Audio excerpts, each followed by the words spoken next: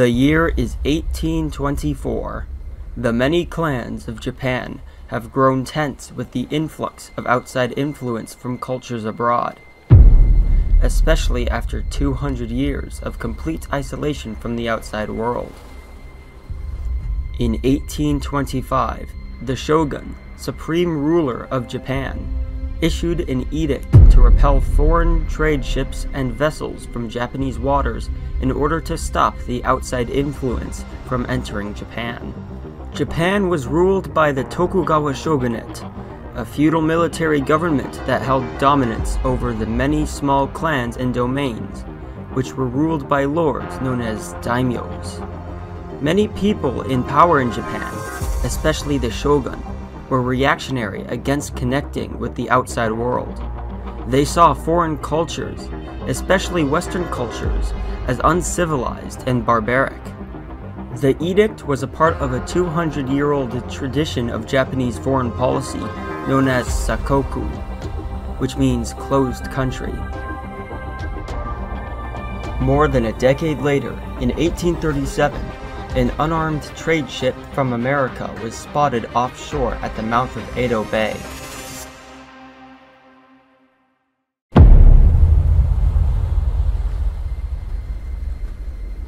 The ship sailed closer and closer, until it was clear that it was intended to be heading towards the coastal town of Uraga. Nearby the town, on the Miura Peninsula, cannons placed atop a hill overlooked the bay, with their crews ominously watching the foreign vessel approach the shore. The ship was now approaching the port, with its white sails, its black hull, and its name on its bow, the SS Morrison. She was now in range, and the shogun's policy from 12 years prior was now very, very real.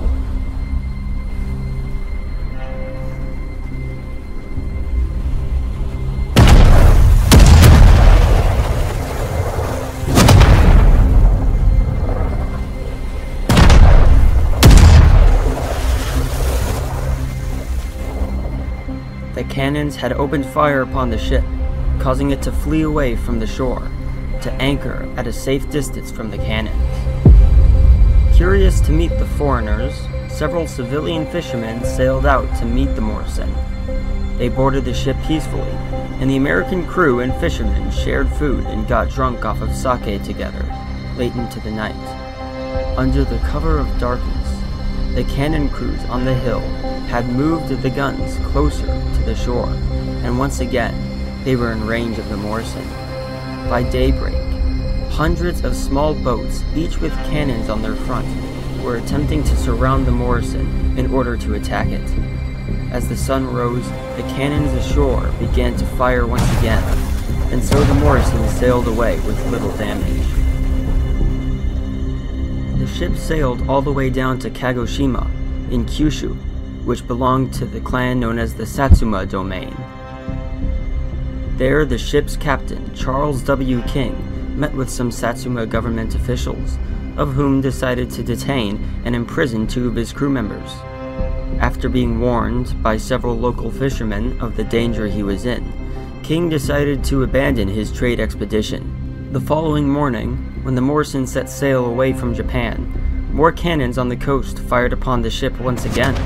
The ship quickly sailed away, with a course towards Canton in China. Eventually, King returned to the United States in 1839, where he furiously wrote about the incident in his journey. He claimed that the next contact with Japan, quote, had better be left to the stronger and wiser actions of the American government, end quote. 6 years later, in 1845, a resolution had been introduced to the United States Congress to open trade with Japan in response to the Morrison incident. Although the resolution was never passed, Commodore James Beidle of the U.S. Navy was sent with command over 2 warships, the USS Columbus and the USS Vincennes, to negotiate for open trade with Japan. But the shogun stayed true to his policies. No outside trade, besides with the Dutch, shall be permitted in Japan. The Commodore left in disappointment. 7 years passed until one day, in 1853, 4 monstrous steam-powered warships of the US Navy arrived in Uraga, this time under Commodore Matthew Perry. Perry refused to leave and demanded that he speak with the shogun, Tokugawa Ieyasu. He threatened Ieyasu that if he doesn't open Japan to trade with the US in a year's time, it won't be the Americans to feel the wrath of the giant cannons. Perry and his ships set sail again, and a year passed by. In 1854, Perry returned with 10 ships and 1,600 soldiers. They disembarked at Kanagawa to meet with Ieyasu. This was the moment. Ieyasu had 2 choices: open the country to trade with the West and be shamed for conceding to the US demands, or to stay true to the Sakoku, and for Edo and everything and everyone along the nearby coastline to be absolutely annihilated by US ships, which would result in the deaths of many inhabitants, including Ieyasu himself. The shogun had no choice, and decided to concede. He was forced to sign several unfair agreements and open the country to the outside world for the first time in 200 years. This was the dawn of the Bakumatsu era, the beginning of the end for the Tokugawa shogunate.